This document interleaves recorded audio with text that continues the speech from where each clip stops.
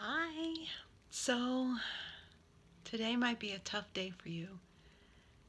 Feeling like you need some strength, you need some encouragement, you need something to get you going, to just give a positive word or hear something good.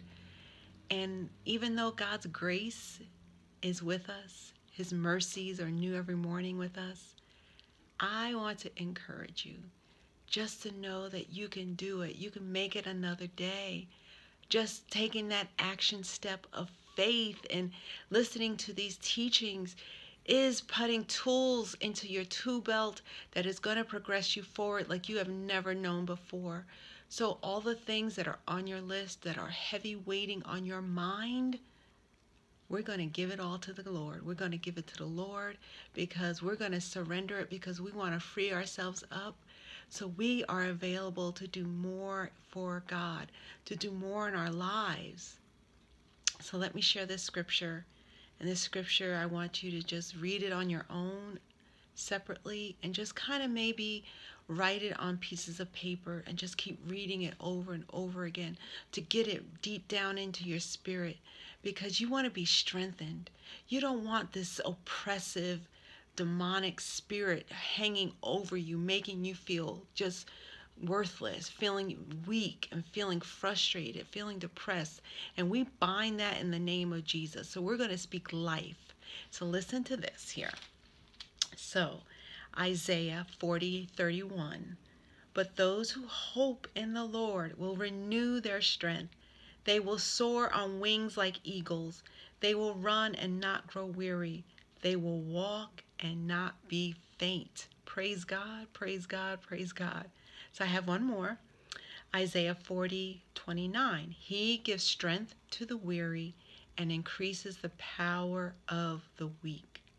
So there's nothing wrong or nothing to be ashamed of when you're feeling weak, when you're feeling lethargic, when you're feeling like I don't even want to do another day of dealing with the mess that I have to deal with.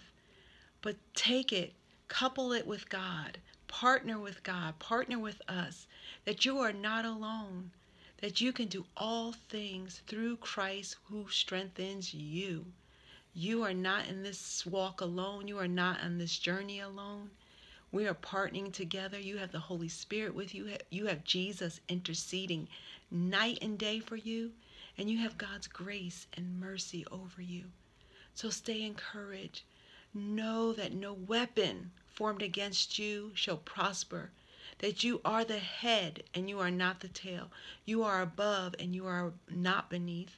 You are blessed going in and you're blessed going out. And nothing can change the blessings. Nothing can steal your blessings. So even if you had a horrible day yesterday, say, Lord, help me today. Forgive me of my sins.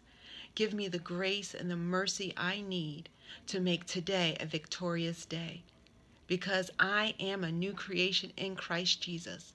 So by the blood of Jesus, my sins are forgiven. So those who are attacking me, those who hate me, those who may be disgusted with me, Lord, give me favor, give me grace, give me mercy, and give me the wisdom on how to handle every situation in my life.